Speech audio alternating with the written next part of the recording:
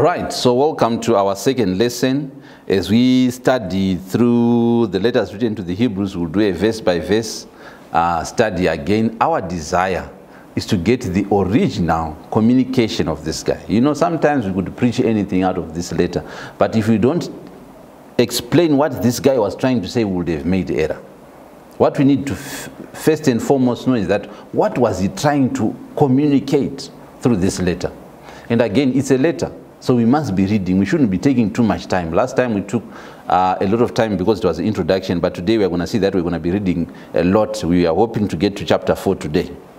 But otherwise, what we saw in the previous lesson is that Jesus is far greater than angels, and therefore we must give the more earnest heed to the salvation that he has brought to us. Amen? In case you missed what I was saying in the first lesson, that was my main point. Now, on page number 5 of your notes, we are going to jump straight into Hebrews chapter 2, verse number 5, where it says, Jesus Christ the man. So, having established that Jesus is God, far greater than angels, for the Jews, they would have said, but we know this guy is a man. We saw him going to the toilet, and he was sleeping, and he would sweat, and sometimes he would say, I am tired. You are telling us that this guy is God. So he then goes into length in chapter 2 to explain why he became a man. And again, he's not going to do it abruptly. He's going to use the scriptures, because the scriptures were talking about Jesus. And he's going to show from the scriptures why he became a human being. And we know that the scriptures are Old Testament, Genesis to Malachi. Now, let's read. I'll read verse number, Hebrews chapter 2 from verse number 5 to 9.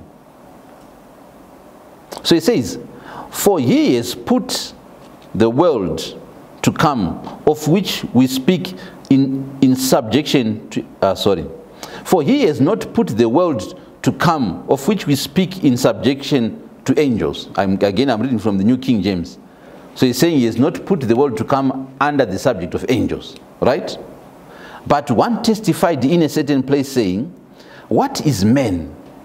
Now, when you see, he says, but one testified in a certain place. It's in the scriptures. And this quotation is actually from Psalm chapter 8. Amen? He says, what is man that you are mindful of him? Or the son of man that you take care of him? You have made him a little lower than angels. You have crowned him with glory and honor, and set him over the works of your hands. You have put all things in subjection under his feet. That's the quotation from Psalm 8, right? It goes on to say, for in that he put all in subjection under him, he left nothing that is not put under him. But now we do not yet see all things put under him, under men, right?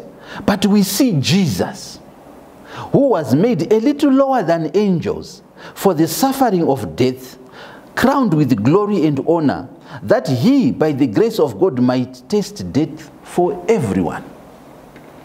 So he says in Psalm 8, what we see there, when he says, who is man, that you've made him so splendorous. And he said, you made him a little lower than angels. Now, you will hear people say this, and it's true, that the word that was translated angels there is Elohim, and I've put it in your notes, it's used over 2,000 times. It was translated God, not angels, right? And that's fine, but in context, here in context, the same word could be used for angels, right? Because it's showing that Jesus is far greater than angels. He's talking about angels. So it's correct translation to say, you made men a little lower than angels. And he then explained that this man who was made a little lower than angels is actually Jesus. So Psalm 8 is talking about Jesus.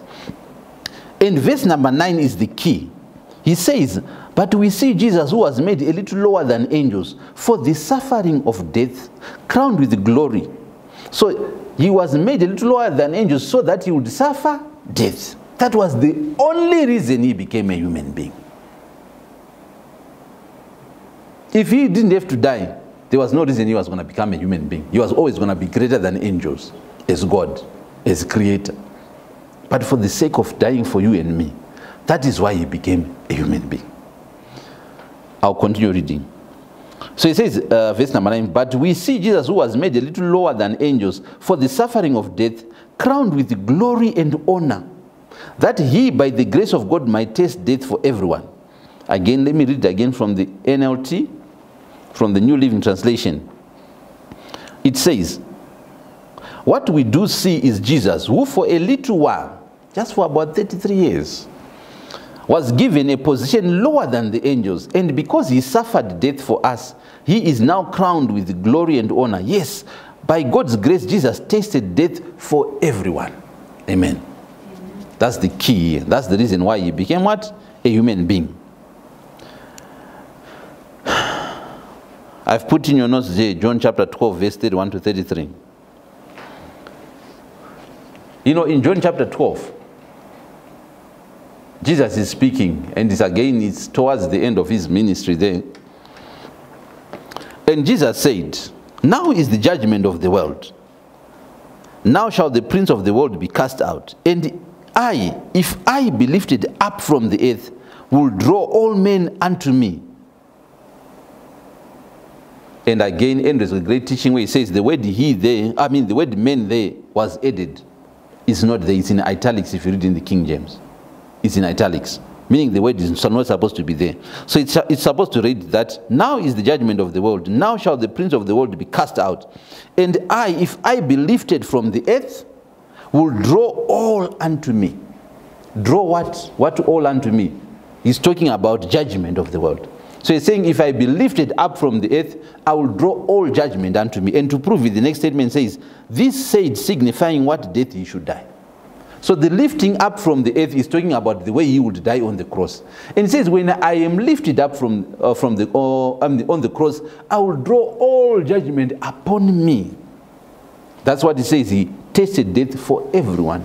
He suffered the punishment for every human being. And that is the reason why God became a human being. Amen? Let's continue reading in Hebrews. We are back in Hebrews chapter 2. Let me read again. Let me continue reading from the New King James Version here. It says,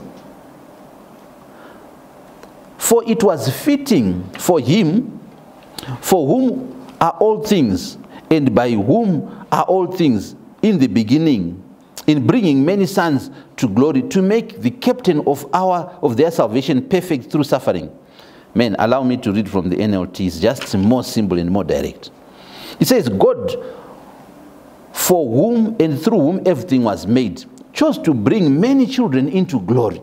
And it was only right that he should make Jesus, through his suffering, a perfect leader, fit to bring them into their salvation. So it was by God's choice that he says, this is what I'm going to do. You're going to be their leader or their savior through suffering. And this was also not abrupt. It was because it was always prophesied in the Old Testament. Now, I'll say this and we'll prove it later. Because of what I said, that we are focusing more on the epistles, it doesn't mean we're going to throw away the Old Testament. But understanding the epistles or these things that I'm explaining will make us even appreciate the Old Testament more. Because now when you go to the Old Testament, you are busy looking for Jesus. And when you see Jesus, you celebrate. And there are patterns and pictures which are there in Judaism, in the Old Covenant, which were pointing to a truth that will be done in the New Covenant. And we can now always link and say, oh, that is why Jesus did this, or that is why Moses commanded him to do this. So it's something that was prophesied that day in the Old Testament, that was fulfilled in the New Testament. And because of the epistles, we can now see the reality. Oh, that's what it meant. And the Bible becomes one great thing that we embrace, but we embrace it with knowledge. We know the Old Testament was a relationship between God and the Jews, and they were prophesying about Jesus who lived and fulfilled these things in the Gospels, but we find ourselves in the epistles. Amen? So, this aspect of suffering, it had always been there. Each time they would sacrifice a lamb, it was showing that people would be saved by killing someone. By blood. Blood is what takes care of sins. And that's what we now see in Jesus. It was because God ordained it that way. These are the rules and laws that he gave to Moses, trying to paint a picture of what would happen to Jesus one day.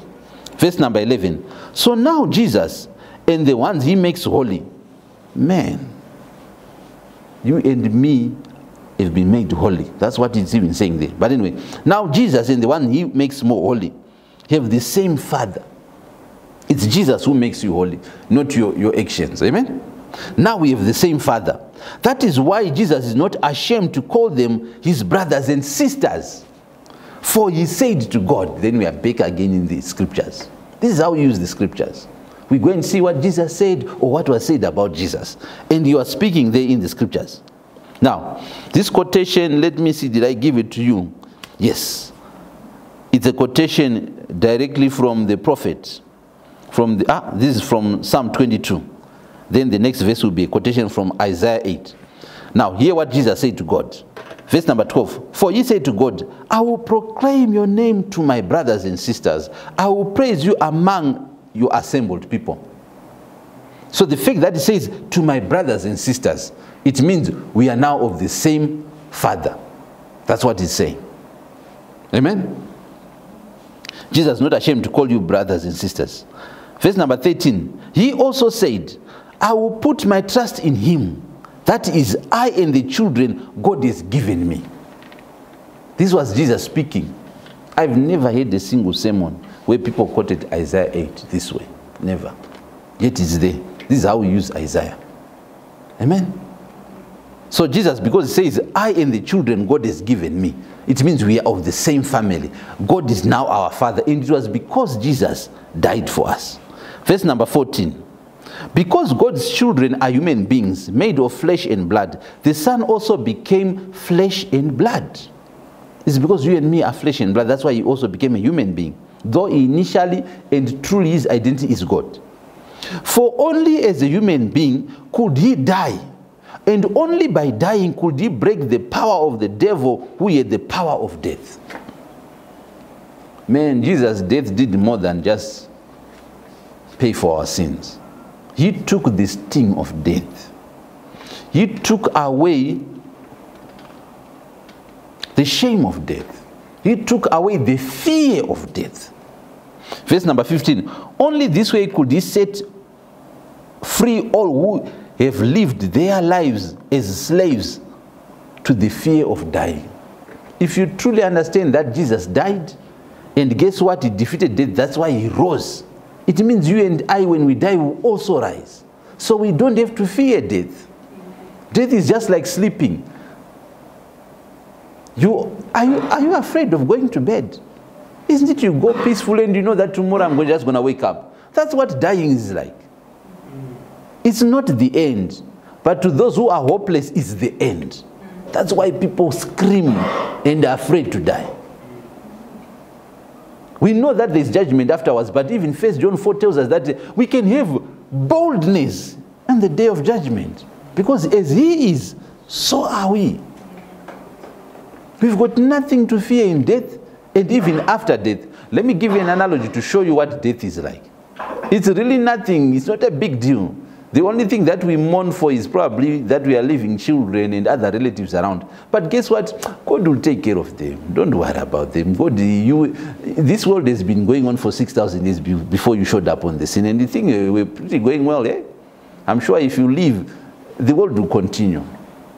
But anyway, I heard the story of these two twins who were in the womb of their mother. And they were speaking to one another. Then one of them says, hey, do you think there is life after this time here in the womb? Then the other one says, you don't be silly. What life? There's nothing after this. This is everything that there is. Then the other one says, don't you think maybe we'll be able to see other things and, see things more than what we are seeing, this darkness? He says, come on. He says, maybe we'll be able even to eat with our mouth and we don't need this umbilical cord here. Then he says, there's nothing like that. If there was life after, they would have some people coming from that life and coming here as well. And the other one says, I just wonder, maybe we'll even be able to walk and even talk, listen to music. And he says, you are just daydreaming. Then the other one says, maybe we can even meet mother. Then he says, there's nothing called mother. What are you talking about? He says, he even said what? He says, maybe she's around us. This is mother. Where we are, this is mother. He says, there's nothing, man. There's no mother. There's nothing after this. There's no proof. Has anyone ever come from the other side and come back to us and told us these things? He says, no. And that was that kind of conversation. But the thing is, Obviously, it was talking about people believing in God, right? He's all around us, just like babies in a womb. But for me, what I've seen in children, when they get born, they normally cry. Why? Because that warm amniotic fluid would have gone, and they now feel the wind and the cold temperature out here. So they cry is a different environment. Maybe the light is just too bright for them. But guess what? If they knew what this life has to offer, that you can walk, you can see, you can fall in love, you can listen to music, and all these things that this life has to offer as compared to the womb, they won't cry. They would celebrate. And it's the same thing with the death. Because on the other side, man, you won't feel pain, you won't feel sick, you won't die, there will be no suffering. Who would cry to be going that side? But just like babies cry because they don't know. Sometimes we do this and that. But otherwise, death, because of what Jesus has done, he has taken away the fear of death. Because we know that because he's gone ahead of us, there's a new way there. There's a life after this. A much better life than this. And it's because Jesus became a human being and he died for us. Only by dying could he break the power of the devil. Amen? Verse number 16. We also know that the Son did not come to help angels. He came to help descendants of Abraham. Or in other words, he came to help human beings. That is what he's trying to say. Now, verse number 17, this is key.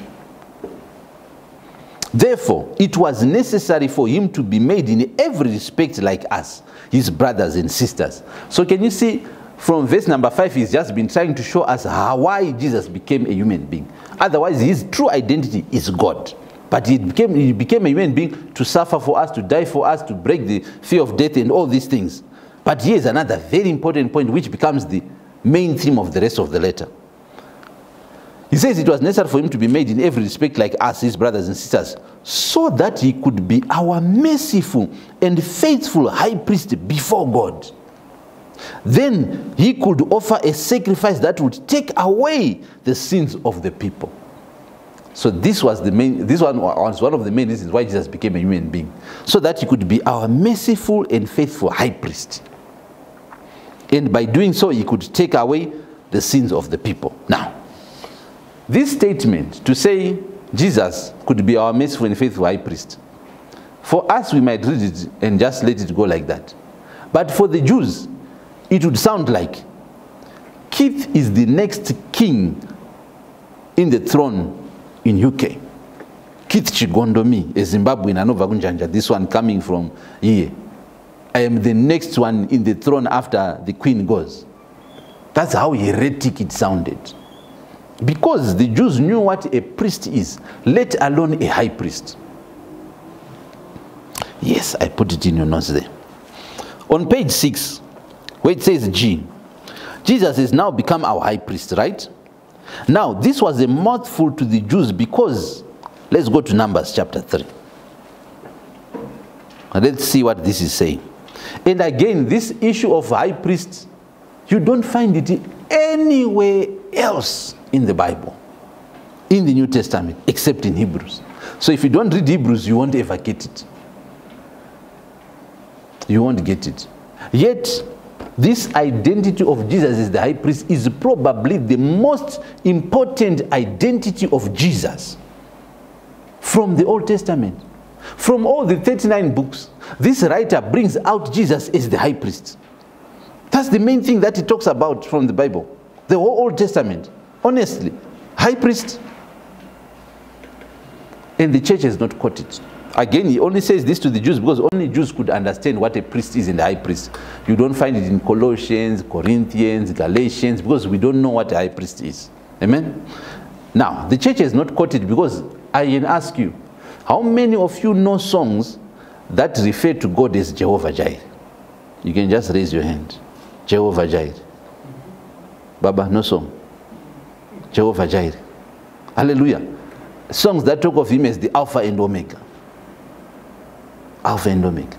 Yet, in Hebrews, writing to people who had the Old Testament, who knew the scriptures, he brings out Jesus as the high priest. Now, how many of you know songs that talk of Jesus as the high priest? Come on now. High priest. No songs. because the church has not caught that revelation of Jesus as the high priest.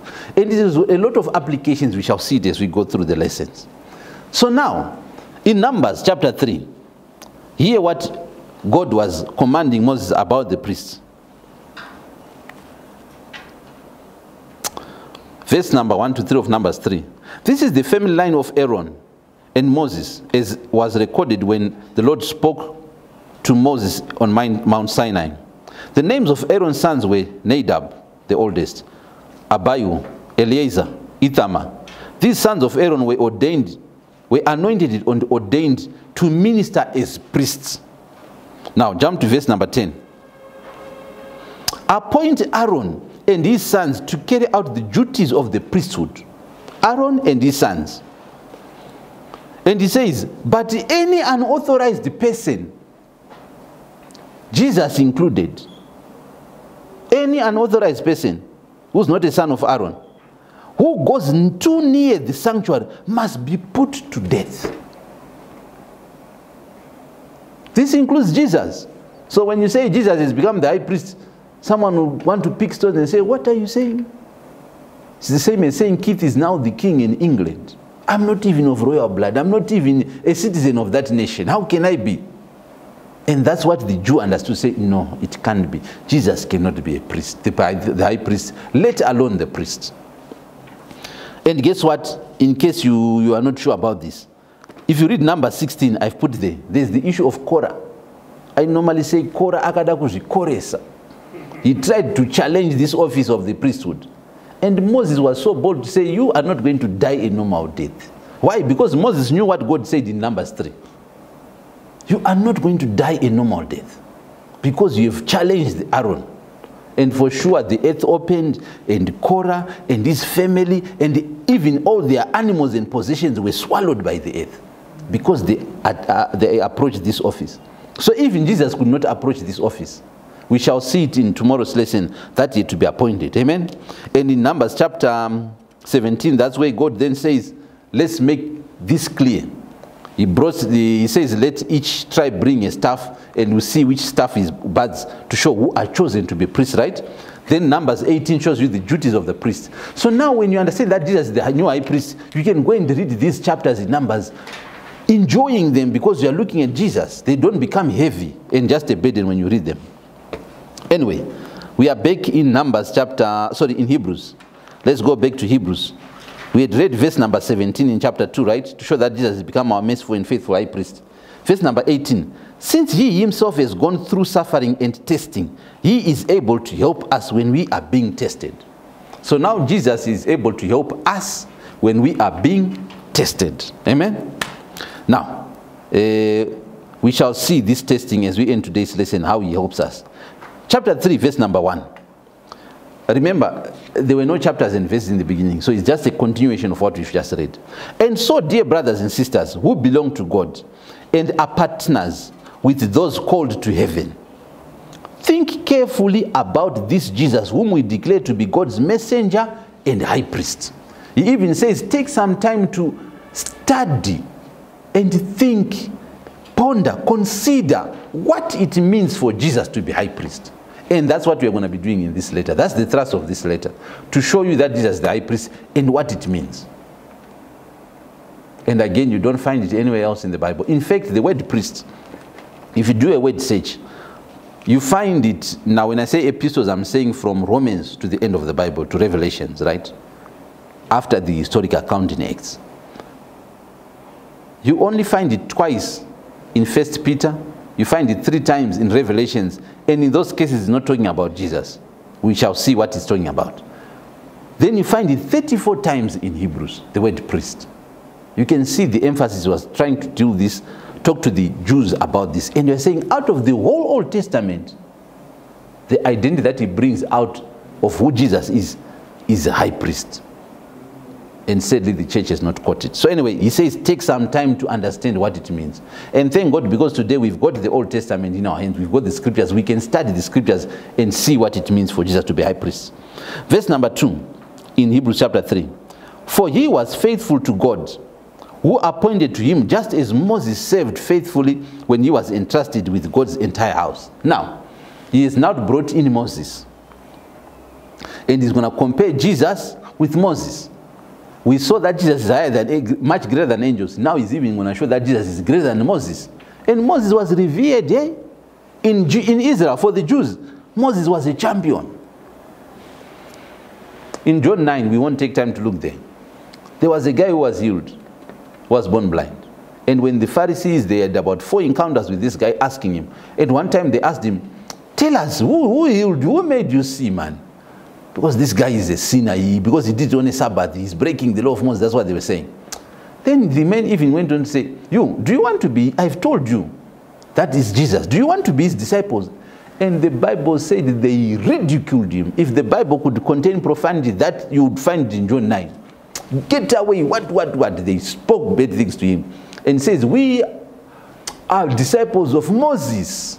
Of this fella we don't know. Imagine, they rejected Jesus. Says we are disciples of Moses. So now, in Hebrews, he's going to compare Jesus with Moses and show that Moses is a little boy compared to Jesus. You know, one of the reasons why we don't know where Moses was buried, there would have been a shrine there, they would have built things there, a church, a synagogue there.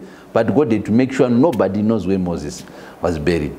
Because hey, Moses was huge, he was big, he was greatly revered in Israel. So anyway, verse number 3. But Jesus deserved far more glory than Moses. Just as a person who builds a house deserves more praise than the house itself. So if you were to compare Jesus and Moses, it would be like comparing a builder and a house. Verse number 4. For every house is a builder, but the one who builds everything is God. Again, verse number 3 tells us that Jesus is a builder. And verse number 4 then tells us the builder is God. Again, telling you that Jesus is God. He's the builder of everything. He's the one who created this Moses that you're talking about. But verse number 5, I like it. It says, Moses was certainly faithful in God's house as a servant. His work was an illustration of the truths God would reveal later. So if you read Moses, you find illustrations of certain truths that God would reveal later. And that later is in the epistles. Like what we are reading in Hebrews. We are now being shown what the illustrations in what Moses was writing about actually means. The truth of the matter. What we see there is not a truth, it's a shadow. The truth is now what we see is being explained in the explanation in the epistles. So Moses is described as a servant in verse number 5. Verse number 6 says, but Christ is the son. So again, if you compare Moses and Jesus, Moses is a servant and Christ is a son. And you and me have been made sons, not servants, please. Amen? Your first and foremost identity is the son, not a servant. So, verse number 6, but Christ as son is in charge of God's entire house. And we are God's house if we keep our courage and remain confident in our hope in Christ. Now, that last point of verse number 6 is key. The way we continue to be part of God's family, the way we continue in this faith, in this salvation, is if we keep our courage and remain confident in our hope in Christ. Not in your works, but in Christ, in what Christ has done for you. Now, from verse number 7 to chapter 4, we are going to be looking at an incident that happened in Numbers 14. Again, now this is a quotation again from Psalm 95. That we're going to be mainly looking at in Hebrews. But it refers to the story in Numbers 13 and 14. I've heard a number of sermons from Numbers 13 and 14, but none of them were ever preaching the truth that the New Testament teaches about Numbers 13 and 14. God says to the children of Israel, I'm giving you land. Amen? A land that flows with milk and honey. They went, so they chose 12 representatives, one from each tribe. And Joshua and Caleb were among these guys. They went there. After exploring the land, they came back. And they reported what they got to Moses. Now what happened is that the 10 guys said, the land is good, but we can't get it. There are giants in that place. Only Joshua and Caleb said, we can get this land. And Moses and these guys tried to quieten them, because at the beginning of the chapter, God says, tell them to go and scout the land that I am giving them. I've already given them this land. It's a done deal. But the people did not believe God. You see?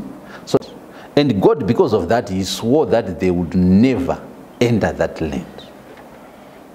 Because of unbelief. Because they did not believe what God had said. And this is the exhortation that let us hold on to what God has said about us, what Jesus has done about us. It's not about what you do. Let's just believe what God has said. Amen? So now let's read. Hebrews chapter 3, verse number 7. That is why the Holy Spirit says, today when you hear his voice, don't harden your hearts as Israel did when they rebelled, when they tested me in the wilderness. There your ancestors tested and tried my patience, even though they saw my miracles for 40 years. So I was angry with them, and I said, their hearts always turn away from me. They refuse to do what I tell them. So in my anger I took an oath. They will never enter my place of rest. Why? Because they did not believe, right? They refuse what I tell them. And what God said, they will never enter my place of rest. He says, anyone who's 20 years and above will not enter that place. And for sure, he made them just wander in the wilderness for 40 years. And it was because these spies had gone, these 12 guys had gone into the land for 40 days. So 1 day for 1 year. And in those, because they were in the land for 40 days, scouting the land, so I'm going to make you spend 40 years in the wilderness. And during that time, I will make sure anyone who's 20 years and above will die. And for sure they died, except Joshua and Caleb. Imagine, Aaron the high priest also died. Moses himself also died and failed to enter the promised land. Just because what God said. And now the exhortation is, guys, let us hold on to what God has said to us. Now, verse number 12. Be careful then, dear brothers and sisters. Make sure that your own hearts are not evil and unbelieving, turning you away from the living God. So it is only an evil heart of unbelief, an unbelieving heart which will make you turn away from God, or which will make you not obtain every promise that God has for you. Verse number 13. You must warn each other every day while it is still today, so that none of you will be deceived by sin and hardened against God. Now this is key. Sin will not make you lose your salvation, but sin will make you hardened towards God. And when you get hardened towards God, you end up with a heart of unbelief. That is the challenge of sin. If you entertain sin, God has forgiven you of the sin. But if you entertain it and you get to a point where you harden your heart and you turn away from God, we shall see it in chapter 6, we shall see it in chapter 10. He addresses this thing. If we turn away, chapter 2 we actually saw it where it says, we drift away. That's drifting away, when you harden your heart and drift away from God. Then you will get to a point of unbelief. And that's when you get there, that's when it's dangerous. Amen? Verse number 14. For if we are faithful to the end, trusting God as firmly as when we first believed, we shall share in all that belongs to Christ. So can you see the key? It is to continue trusting God as firmly as we believed, or when we first believed. And what did you believe? The gospel, that Jesus died for you. That is what we should hold on firmly to. Not all these other things that people have come up with today. Methods and tricks and steps and all those things. And they make the people of God get back into works. Yet it's about faith, about grace, what God has done for us. Anyway, verse number 15. Remember what it says. Today when you hear his voice, don't harden your hearts as Israel did when they rebelled. Verse number 16. And who was it who rebelled against God, even though they had heard his voice? Wasn't it the people Moses led out of Egypt? And you find that story in Numbers 13 and 14. Verse 17. And who made God angry for 40 years? Wasn't it the people who sinned, whose corpses lay in the wilderness? And to whom was God speaking when he took an oath that they would never enter his rest? Wasn't it the people who disobeyed him? Verse number 19. So we see that because of their unbelief, they were unable to enter his rest. So the thing that makes you fail to enter rest was what? Unbelief. It's very simple, amen? Now, chapter 4, we continue. God's promise for entering his rest still stands. So we ought to tremble with fear that some of you might fail to experience it. Now this is interesting. Now he's bringing it home. We've been told about Israel. Now how do we apply it for you and me? He says this rest, this promise to enter into rest still stands. This promise is still alive. It is going to show us through the scriptures how this promise of entering this rest is still there. Or entering this promised land is still there, even today. 4. This good news that God has prepared this rest has been announced to us just as it was to them. But it did them no good because they did not share the faith of those who listened to God. For only we who believe can enter his rest. As for the others, God said, in my anger I took an oath, they will never enter my place of rest, even though this rest has been ready since he made the world. Now, this is good. So what he's saying again is in verse 1, there is still a promise to enter into rest today, available for everyone. You and me is all included. But the people back then who failed to enter the rest, it's because they did not believe the message. That's why they did not enter into rest. When God said, I'm giving you this place, this land which flows with milk and honey, they did not believe it. And because they did not believe it, they failed to enter. But he then says in verse number 3, for only we who believe can enter his rest. So the key is faith, is belief. What made them not to enter is unbelief. What makes us to enter is belief or faith. Amen? So we must stay in faith. Then as for those who didn't believe, that's the quotation, that in my anger they will never enter my rest. But he then says the last part of verse number 3, even though this rest has been ready since he made the world. Now he is taking us to Genesis 1. That's when he made the world, right? And he says the rest has always been available since Genesis. And now he's now talking about the Sabbath rest. The true meaning of the Sabbath rest. Not just the 4th commandment in the 10 commandments. He's now explaining to us what the Sabbath actually meant. Sadly to say, some people have made it 1 day out of 7. We shall see. Those who make it 1 day out of 7, we often ask them, do you rest for a year out of every 7 years? And people And this issue of not working on Sabbath, switching on your stove is working, right? Even switching on the lights. I've heard there in Israel that they've got what they call Sabbath lifts. You just get in there, it goes to every floor and it always opens the door on a Sabbath. Why? So that you don't wake and you press 4th floor. It's considered work to press 4th floor. That's what we're talking about.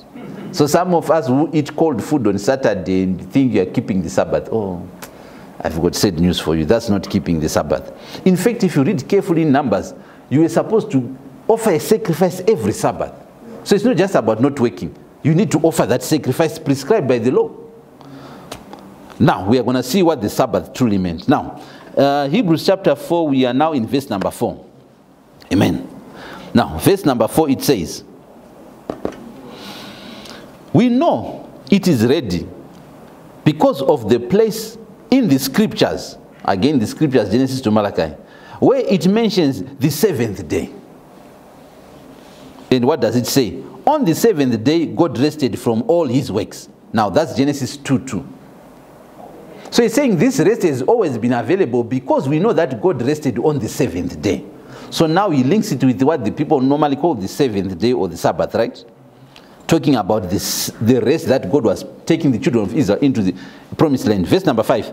But in the other passage, God said, they will never enter my place of rest. So what he's saying is, God mentioned the rest in Genesis 2:2. That's where he starts talking about God resting. Then in Numbers, he offered them to enter into a place of promised land, the place of rest. But they did not believe him. Then when you move from Numbers, you eventually come to Psalms. This is what we've been quoting, Psalm 95. It comes way later. And guess what? There's a guy called Joshua. After Numbers, we've got Deuteronomy. Then after Deuteronomy, we've got Joshua, the book of Joshua. That's chronological order, right? Then Joshua was here, but after Joshua had lived and he had even taken, Joshua is one of Joshua and Caleb, they had gone into the promised land. Later, years later, during David, he talks of a place called rest in Psalm 95. So it's saying what Joshua did was not taking them into the place of rest that God was talking about in Genesis 2:2. And that's what we're going to be reading now. So I'll read it again, verse number 5. But in another place,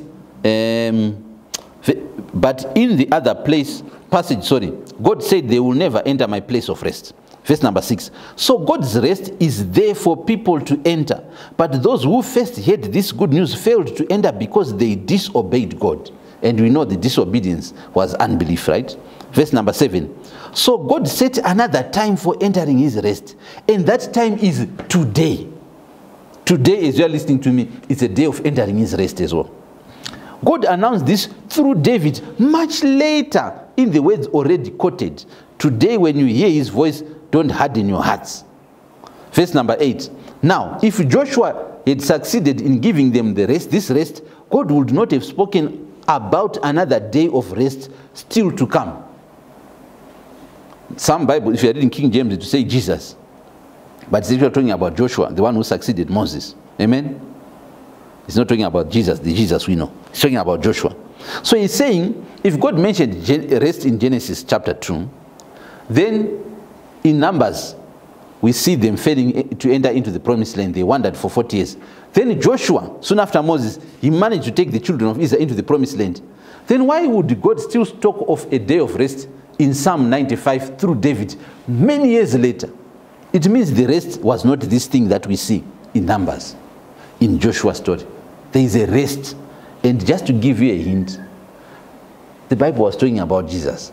The person who actually takes you into the real rest is not Joshua or Moses, it's Jesus. And that's why that rest is available for us today. Jesus can make you enter into the true Sabbath, which is linked to Genesis 2:2 when God rested. Amen? Now, verse number 9. So there is a special rest still waiting for the people of God. Now, let's go back to Genesis 2. I want us to think through this one. Now,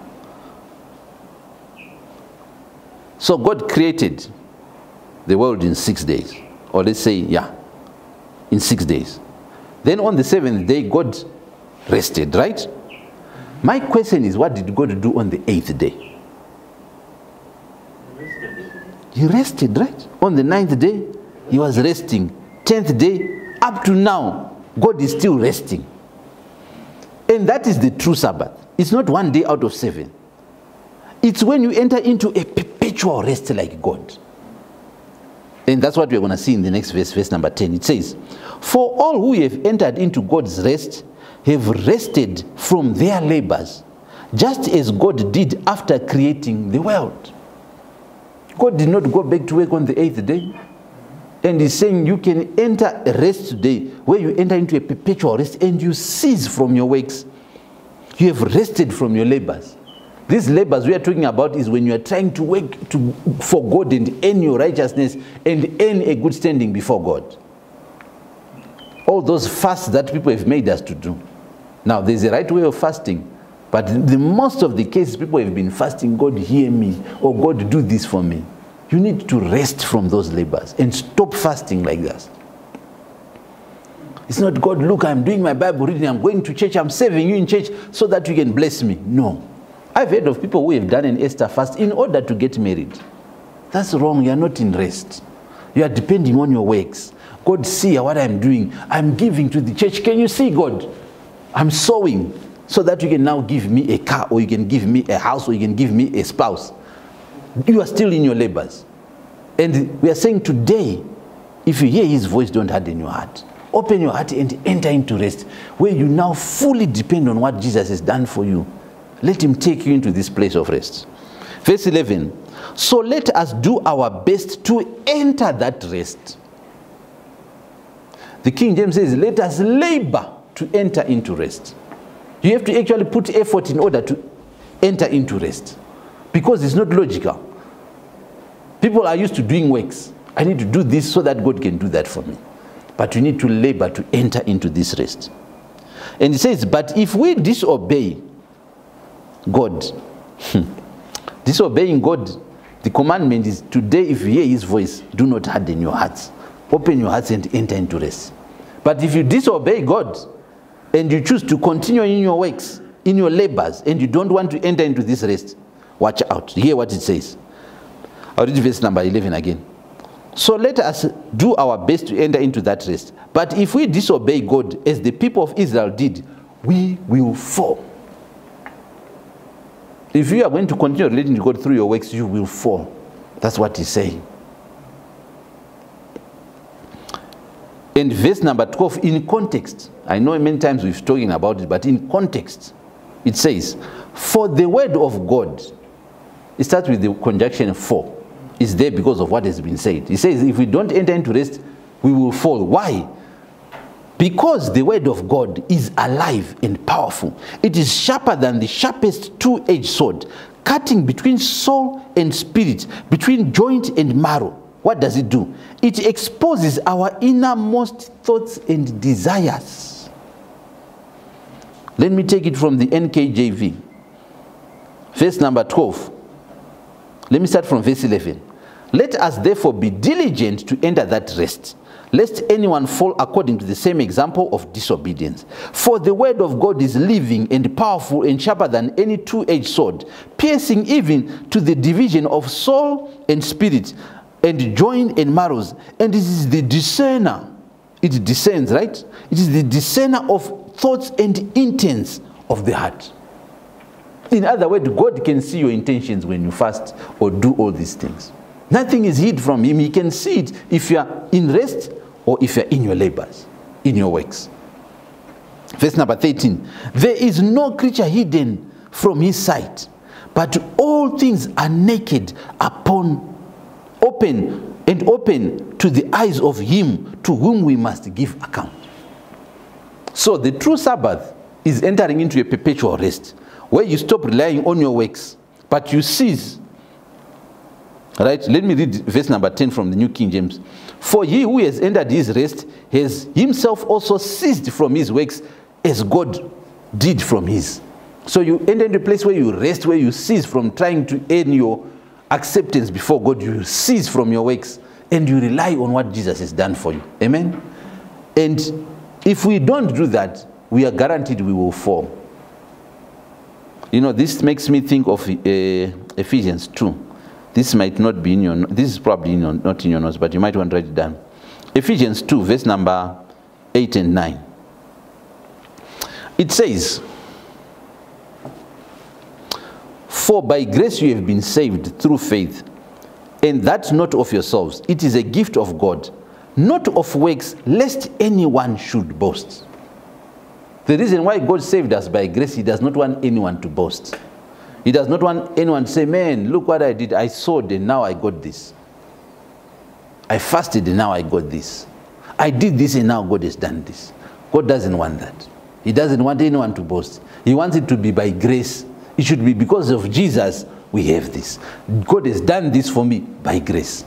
It's not by grace and your works. And that's the thrust of the letter written to the Galatians. And that's why even Andrew says, Galatians is a key letter in understanding the grace of God. And this is the same message that is coming out even through what? Through Hebrews. Now, to end our lesson, in your notes,